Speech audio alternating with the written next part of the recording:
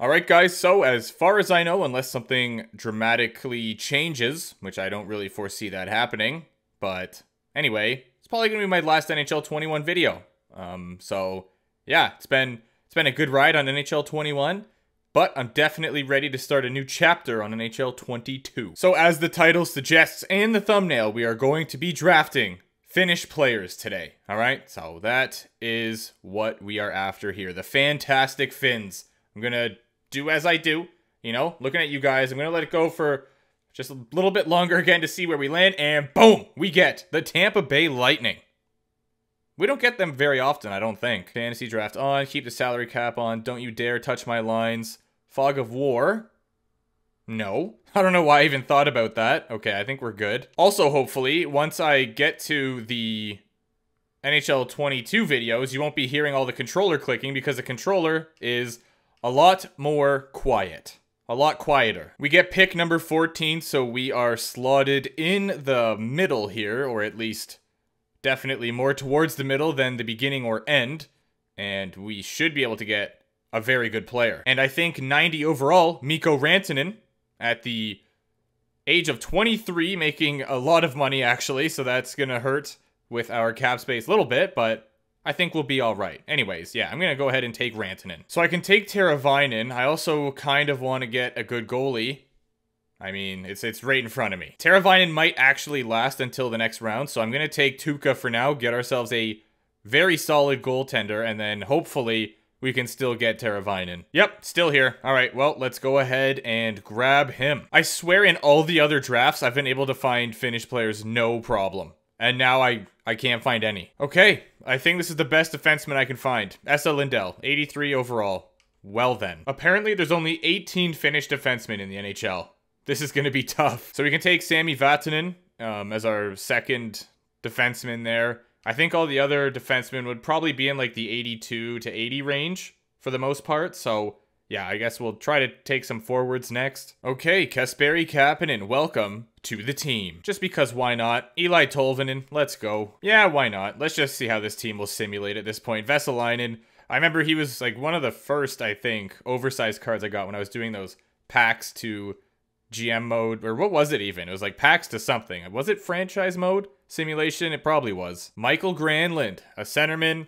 Does he have good face-offs? I mean, it doesn't really matter. I'm taking him anyway. 75 is not bad. So yeah, pretty decent contract as well. Okay, there we go. That's our first centerman, actually. Just noticing that now. There seems to be a lot of like really good depth players. Like they got Yoel Armia, Eric Haula, Donskoy, Komarov, Olli Mata, Arturi Lehkonen. They have a bunch of and like players that we couldn't get, unfortunately. Like Rupe Hintz, I would have loved to have had, but unfortunately, he's probably gone. Definitely gone. Capo Caco's gone. Obviously, Miro Heiskanen's going to be gone. Barkov and Sebastian Aho were pretty much just out of the question anyways, unless we got a really early pick. Well, we do need, yeah, we need another center. We only have one right now, so Eric Haula, 82 overall, that's pretty solid. Okay, we'll go ahead and pick him up. We still only have two defensemen, though, which is a little concerning. Hopefully in net I can get You See What I See Saros. Nudavara, I knew he was going to be here somewhere, so yeah, there's our, I guess, first defenseman for the second pairing. Assuming that he doesn't have like a +5 chemistry with someone on the first pairing. Alright, we've got Olli Mata at 80 overall. 3.3. That's not bad. Yeah, okay, so let's go ahead and pick him up and we will have our second defensive pair. Wow. Alright. This draft is making me nervous, clearly. What does the goalie situation look like? Ooh. Okay, so could be wrong. Pretty sure we can take Mikko Koskinen. So maybe I should just do that and then we have two pretty solid goaltenders. Yeah, let's do that. Sure, why not? I mean, we're not really hurting for cap space at the moment. Jonas Donskoy. Yeah, you mean he's a right winger? 81 overall. Not making a whole lot of money. Two-way forward. Seems like he would be a decent pickup. Okay, never mind. He's making $4 million. That's actually more than I thought. But either way, yeah, I still think that that is a good grab. And I don't know. I kind of want to see what this team looks like in the edit line screen before I say anything. Because, I mean, I've had worse drafts before.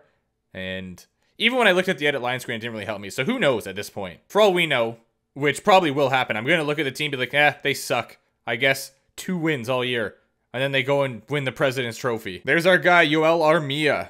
Yeah, 80 overall, 2.6, and we have quite a bit of cap space to work with here, it seems like. So definitely picking him up, and he is going to be our, well, technically our last right winger, but who really knows if they're going to be playing in that position. They might not, because a lot of them are dual positioned. We are definitely going to have too many snipers on this team, but Arturi Lehkonen at 79 overall, I'm pretty sure he scored a pretty clutch goal for the Canadians in the playoffs last year.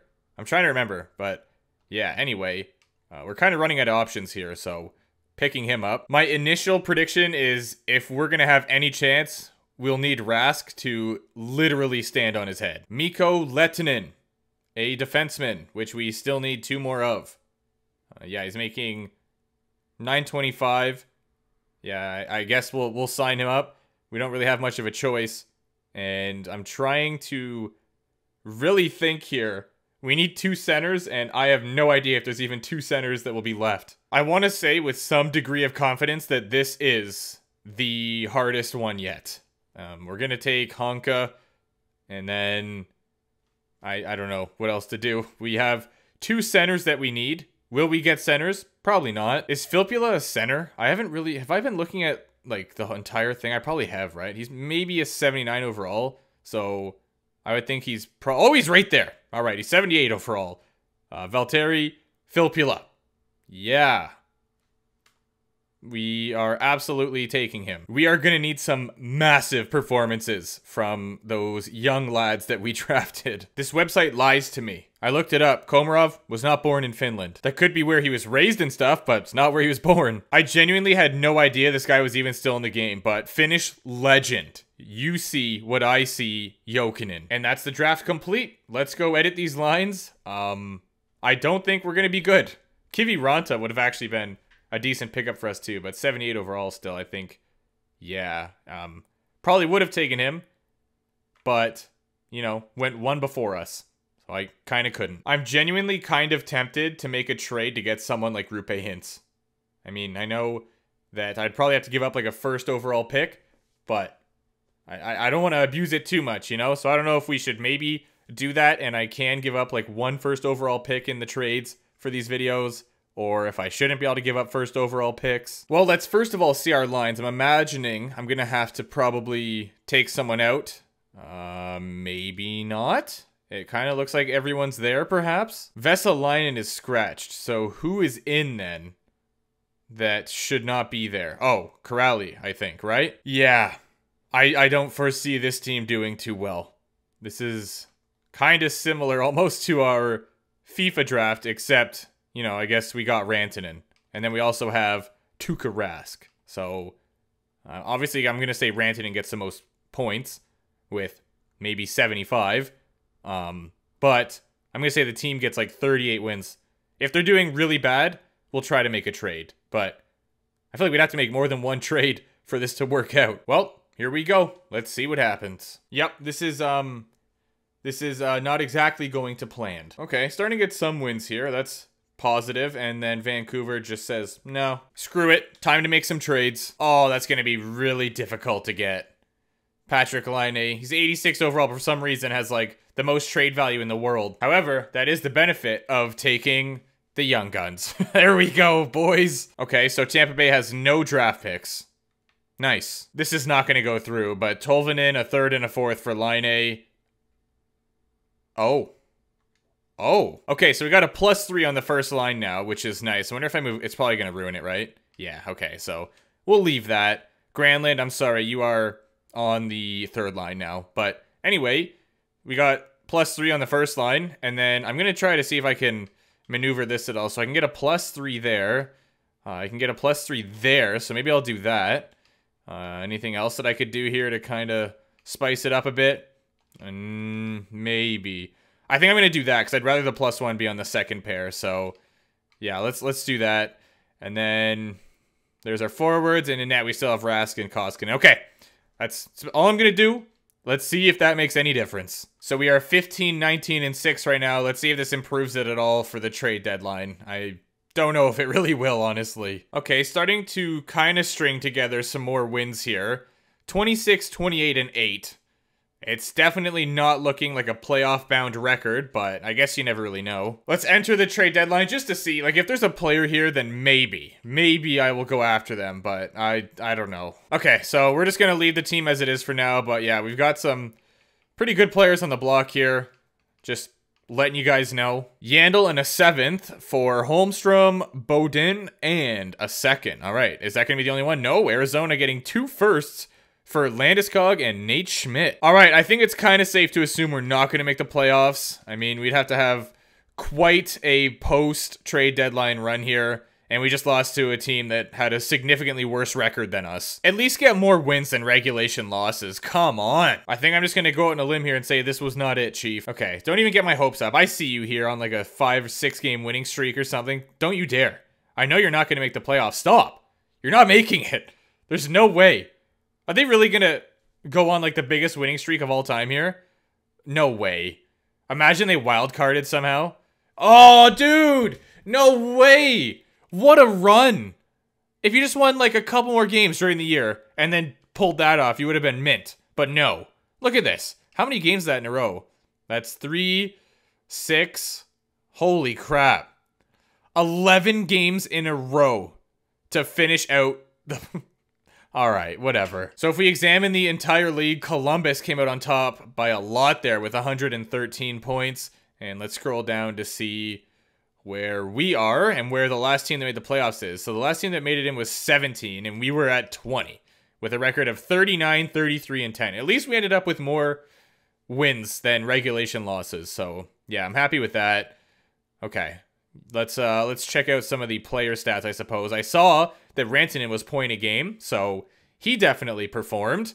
Laine put up 80. Okay, Teravainen 76. Haula put up 70. Let's go. Probably from that first line. I think he was the first line center, right? Granny Smith with 59. Kapanen 51. All right, let's scroll down here. Honka put up 13. Malta 17. How'd our goalies do? 907 and 296 from Rask. Koskinen with an 898 and 299.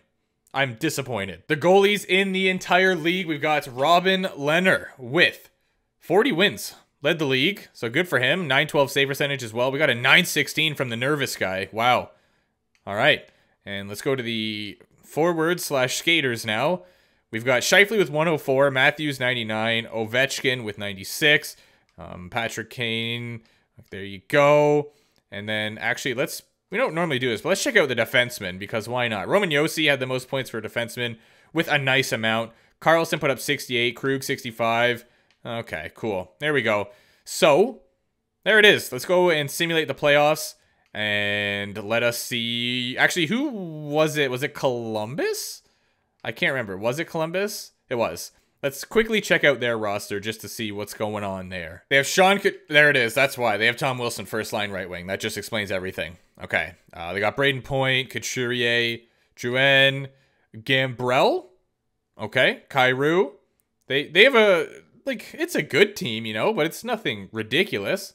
Defense is pretty solid. And then in net, they have, the nervous guy and Dreger. So, yeah, they had 2 pretty good goalies. Okay, well, yeah, I don't know if that really is like a President's Trophy winning team, but apparently it is. Playoff simulation time. Let's see if Columbus can go ahead, win the President's Trophy and the Stanley Cup. We've got a Canucks and Stars Western Final, and I saw the East briefly. It's Florida and New Jersey, so Columbus is done. Who's going to win the Stanley Cup? It is going to be Vancouver. All right, nice.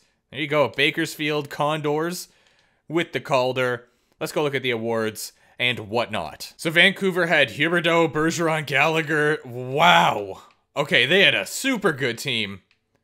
Yeah, okay, I get why they won the cup. I don't know where they finished in the standings, but wow, they must have done well. They had another, what could have been our Finnish goaltender, Ranta in net, and then Nedeljkovic as the backup at 81 overall. Okay, so they had a very good team. Let's have a quick look at the awards, and there you go for the teams. Individual, we got Scheifele with the Art Ross and the Hart. Josi gets the Norris, Huberdeau with the Lady Byng. Kaprizov with the Calder. Johnny Toes gets the Conn Smythe. Bishop with the Vezina.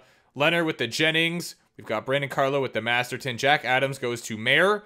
Bergeron with the Selke, Scheifele with the Ted Lindsay, and Auston Matthews with the Rocket Richard. There you have it. Playoff tree time. So, yeah, I just want to thank you guys so much for all the support in NHL 21, and I look forward to seeing you on NHL 22. Lots of content to come, and I can't wait for it. I'm sure you guys can't either. So, it's right around the corner. We are so close.